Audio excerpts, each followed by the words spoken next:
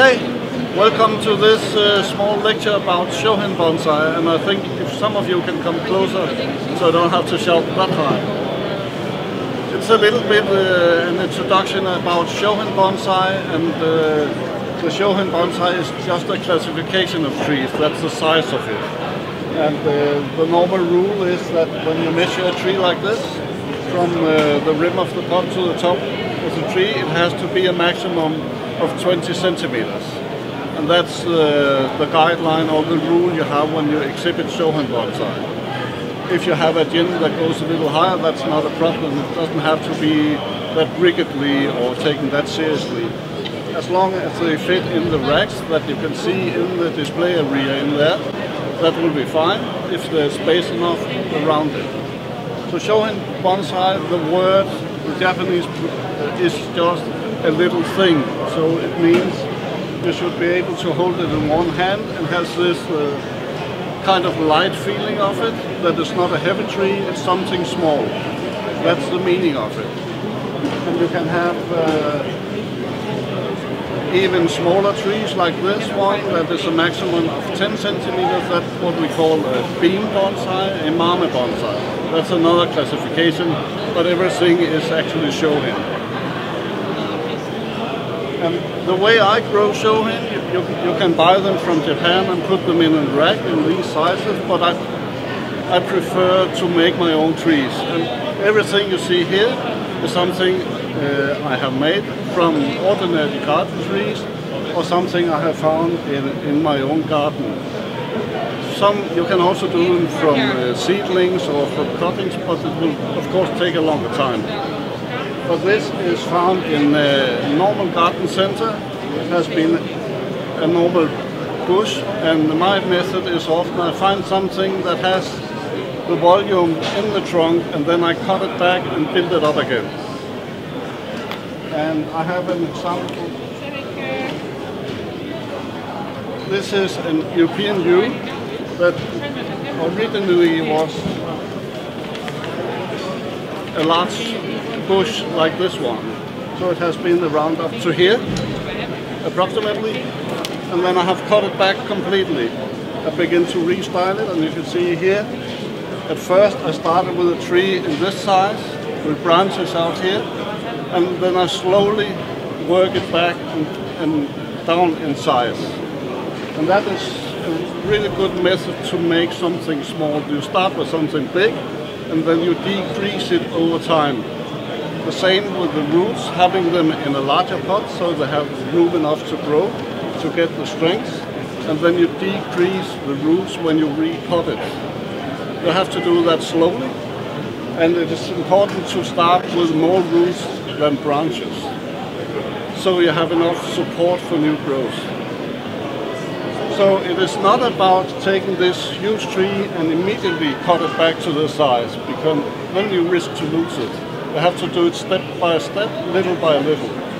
And it has taken me about 12 years to reach this point, and actually this tree has passed the point where it was good at a time, because it was well grown, it has really good proportions, and now I'm beginning to rebuild it, because as a difference to the huge bonsai you see around, they will last for many years, where you can cut them a little and keep them in the same shape.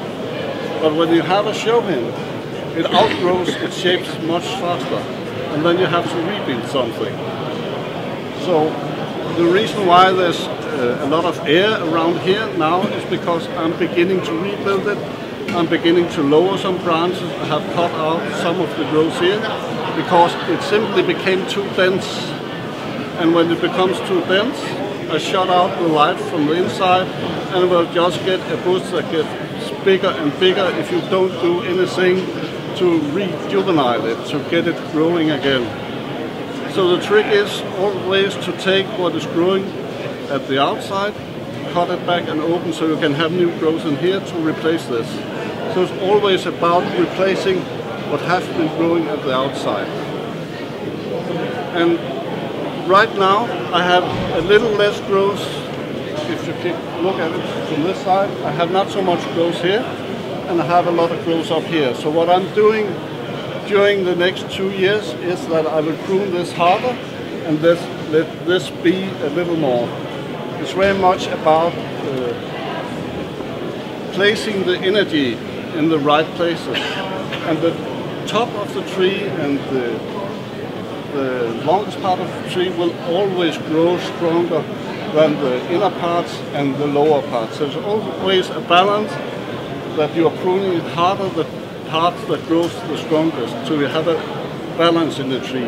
If I just let this part be strong all the time and I cut this as much here, I will weaken these branches over time and they will risk to die back, or I will just have an unbalanced tree that looks very good here and not here.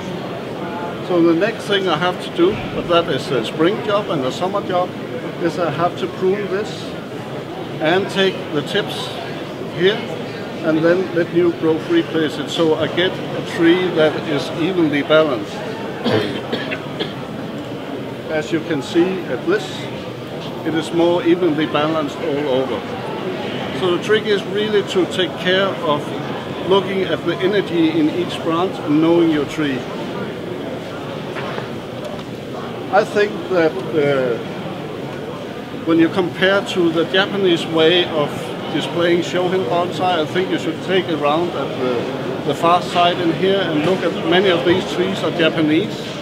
And what you often see at the Shohin exhibitions is that the top tree is a Japanese black pine. And that is a tradition they have in Japan to use this tree. It's a part of the culture and they look at this tree as a very strong tree. And when you're doing a Shohin display, the top tree placed on top of the rack has to be a strong and a calm tree when you do the traditional rack.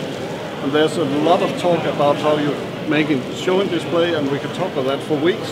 But if you take the basic, the top tree has to be the strongest tree, and as a binary tree, you always choose a tree that has the seasonal approach. Everything about Shohin Bonsai is about seasonal approach.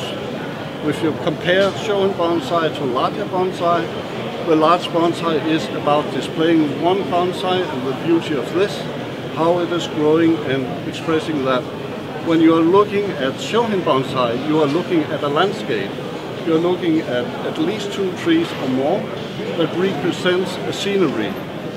This means if you have a conifer as a top tree, you will need a deciduous tree or a flowering tree or a tree with fruits to express the season. And this time it is winter, so it will be very natural to take a deciduous tree to place here that has lost the leaves to show the winter expression. You can use trees with berries to add some color, or you can use different trees that have the seasonal approach, where this one is not very seasonal, but it has a calm feeling, and this tree shows the seasonal feeling. When you are displaying Shohin Bonsai together, it's very important that you have different kinds of trees and different kinds of pots, so you have a variety, and they have to be in some sort of in a combination that looks harmoniously and peaceful. So if you're using a very expressive pot, besides a very calm tree, it can be disturbing, but all of this is about personal taste, not something you can put any kind of rule into. It is about the feeling when you're looking at it. And the direction of the trees is the second thing. You have to have trees that points together when you put them into a display. And when you're looking for trees for Shohin, one of the things you can happen to do is that you choose a lot of trees with the same movement to the same side. Then you have a problem when you want to make a display, because you want to connect the trees so they point together. So it's not only about finding different trees that have different expression, that have berries or flowers. It also is something that you can display together in a display at once. And it is extremely easy just to go into an exhibition, begin to criticize it and say, okay, this doesn't fit with that, and I don't like the direction of this part, it doesn't feel right. But you have to know you have you have to have enough trees to choose among. So it's not enough to have 5 trees to make a Shohin display. You maybe need 50 trees to choose from to make the display, because you need it to be timed right with the flowering, and the trees have to be in top condition at the time you want to display them, and all of this has to be at the same time. And if you look at my trees here, some of them are in the training stage. You can see there's wire on, so I cannot display this tree. So if I wanted to display a tree with this one, if say this was finished already, I have to find a tree in the same quality and the same size at the same stage, and that makes Shohin Bonsai a little bit difficult. It's far more easy to find a bonsai and say, okay, this one is ready, I don't need anything else. With Shohin, it's the trick to find something that goes at the same time, so the timing is essential. The great thing about Shohin is that you can make these in a lot shorter time yourself than if you have to find a huge tree and form that over 20 or 30 years to be in top condition. You can find a very raw material, and maybe in 5 or 10 years you have something good, because the volume is just smaller and you need to develop fewer branches. But as I said in the start, they will also outgrow their form faster. You have to take care of that. The Shohin display is what is the top of Shohin. It is nice to have them in the garden and look at them, of course, but in the end it is about displaying them together and find this combination of trees that makes a beautiful display, and with this seasonal approach. Another great thing about Shohin Bonsai compared to larger bonsai is that you have so much more material available that you can use, because it's far more easy to find something that has a trunk size that fits with the size of the bonsai. That's much more simple material, like the Cotoneaster here, the Cotoneaster microphylla. You will never get a huge trunk from this one. You will never get it up to a large bonsai. It will be, you have to find something that is very old. Maybe you can find a thick trunk and be lucky to make a medium size. But for a Shohin size tree, you just need a trunk like a thumb size, and then you can build a tree from that. So it's far more easy to find different material to use for Shohin Bonsai this way. And if we compare the raw material I use to build, now this has passed the point where it was good, and now I'm rebuilding it. But it starts something like this. This has been in training for 2 years. It has been cut back. There has been some long branches here. I've just cut it back, and now I'm rebuilding it. And this is exactly the same specimen, just different stages. So this has passed its point, and this is just on the way. And you can see the needle size. If you compare that, these are much longer, and these are much shorter. And some of that you can train by, you can cut some of the branches back, you can remove some of the needles. I do that in late spring to early summer. I will do it now just for the example, but it's the wrong time to do it. Simply to get new back budding. I take some of these needles and drag them off and keep a length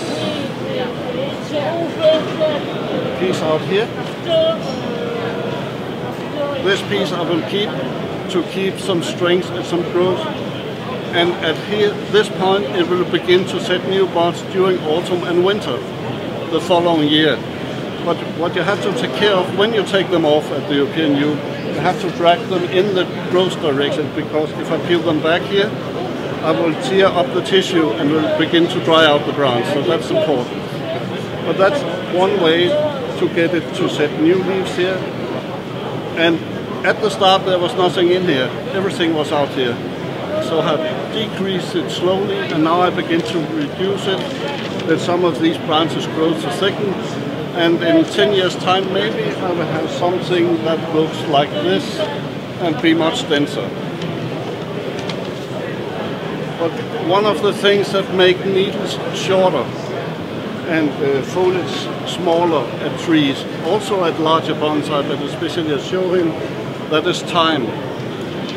The first years of the growth of this, the needle length was strong and long, and with time it decreases, and that happens when the root system in here becomes denser and denser. Every time you repot and begin to cut the roots and regrow new finer roots, that will influence of this. So this is not a sign of weakness, it's just a sign of the root ball becoming so compact and fine, and that will be reflected up here. The more small branches you have, the smaller the leaves will be. And that goes with any kind of bonsai, that time will help you. And the most important thing when we're talking about roots, when you repot many trees, you will have a lot of roots around the rim of the pot, at the outside of the pot, and not so many roots at the center. But what you have to develop is center roots just underneath the trunk, because when you get that, then you have a density of roots and a distribution of roots that will begin to set finer branches and a finer structure up here. So you have to cut the top of the tree harder and the outside of the tree harder. You have to do the same with the roots, decrease them from the outside and begin to develop the inner parts. So when repotting, it's important to let more roots stay alive in here, be more gentle to these than to the outside. So when you have a compact root ball from everywhere, then you begin to get the fine branch and the finer needles and the finer leaves. And the European yew, in my opinion, and that was what I was talking about when we were talking about seeing this Japanese black pine always on the top of the shelf, I would like to see more yews, because in my opinion it has the same strength, the same expression as the black pine here. And I would like to see in general much more European trees at the Shohin display. I can see a lot of imported trees, but I will encourage everybody to try to do their own bonsai, because it's far more easy than when you're growing a big tree. It's easier to find material and it's far more easy to grow them. Question? Can you tell about fertilizer? So, fertilizers. Question of fertilizer. Well, I use organic fertilizers. One of my friends, he wants to do chemical fertilizers, but in my opinion it is more gentle to the tree, and chemical fertilizers have a tendency to ruin the soil structure. It breaks down faster. So I'm using fertilizers. It can be a biogold or whatever, as long as you have a balanced fertilizer. In comparison with larger trees, I put fertilizers on later than I would do with larger trees, and that is simply because if you start up the growth too early, you will get very long shoots. It will be too strong growing, and what we want in Shohin is a very, very compact tree. So I do not put fertilizers on after the first growth begin to harden off, because then I keep the tree back in growth, and when the first growth has hardened off, then I give it fertilizers to give it strength, but then it will not push out a lot of long growth. That is important. And the same that goes also with deciduous trees. You have to cut them back after they have set the first pair of leaves and then begin to reduce it, but not give it fertilizer before. If you put fertilizers out just in spring, then you will get very long shoots. They have to cut back, and you have difficult to reach these very fine, dense ramifications that is important. Was that it? Yeah. And I give them fertilizer twice a year. I start in the spring after the trees have developed leaves or the new shoots have hardened off. Then they get fertilizer, and then I stop during the midsummer. They need a break, because trees need a break during summer. Because of the heat, they will not push out a lot of leaves, and they have a semi-dormant period. Simply because if they have too many leaves, they will have to use too much water and energy just to stay alive, because they transpire a lot at that time. And then after that period, end of middle of July and up to September. I feed again, and then I stop so they will harden off and go back to dormancy to winter. Yeah. What tips do you have for putting fertilizers? You haven't got much room for the normal fertilizer. Do you use foliar fertilizer? I do not. That's a question about fertilizing and foliar fertilizing. I do not do that because I'm able to push in a little organic fertilizers around the tree and it will stay there. That's enough because they don't need a lot of fertilizing. They need to be healthy growing, of course, but a lot of fertilizing is not what we need. We need to keep them compact. And there's of course a difference in what stage are we in. If you just put fertilizers on the same way, not taking into consideration what do you want from it, that is a problem. This is an established tree that just needs a fine growth for the future, so I will keep the fertilizers at a minimum with a tree like this. If I have a very young tree that I need a lot of speedy growth, I need to let it backbud a lot, I will feed it much more. That's also different, always thinking about what is the purpose of what we're doing, what time are we doing at, and not just do the same thing to all trees. It very much depends on the stage we're in. Yep. The great thing about Shohin that you have to take care about is of course what makes it more difficult than larger trees is the watering situation. Because a tree like this with that kind of volume will dry out very fast. You can have a large tree with a lot of leaves, but still you have a bigger volume that will not transpire as fast. So I water maybe once or twice a day, depending on the season of course. And one time in the morning and one time in the afternoon. And we had a very hot summer last year. I placed the trees in a tray with a little bit of gravel and water underneath to help it transpire. And if it is really hot, I make it be in contact with water just at the top so they can drag up a little water.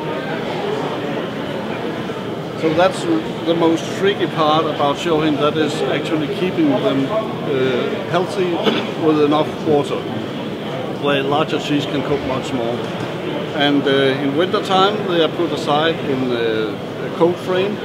They can easily tolerate freezing, but the problem is if you have wind or sun at it, they will still transpire, and even trees without leaves will have a little bit of transpiration, and a pot like that will be frozen within an hour or two, and they will not be able to drag up any water. So therefore you have to take care of them being stored inside where there's no wind that can take up, that will make them transpire too much. Larger trees you can maybe have outside for a longer time period. Yep. Thank you.